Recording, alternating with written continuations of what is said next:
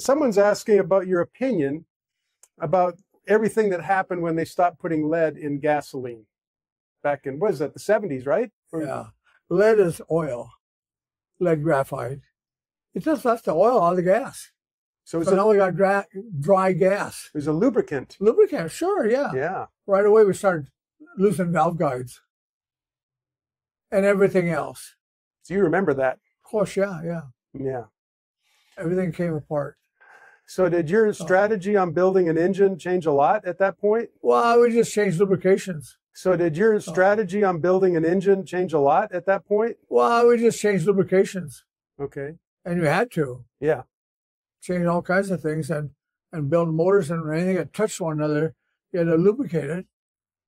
Especially, and then that was years ago, and we didn't have much problem with it. Okay. I don't think so, besides valve guides.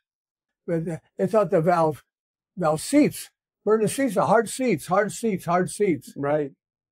And I personally, well, Chrysler used to have hard seats. You couldn't grind them. They'd take a special white stone, and you grind the valve seats to take a little bit off it with sparks going everywhere.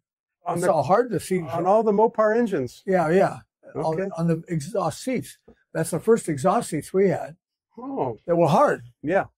But then the guides wore out with the gas. Yeah. Okay. So that gas, the guide went up and down the valve and seated here and seated here and seated here, the guide. So now the valve's moving all over the place. Yeah, it is moving everywhere, like going down a funnel.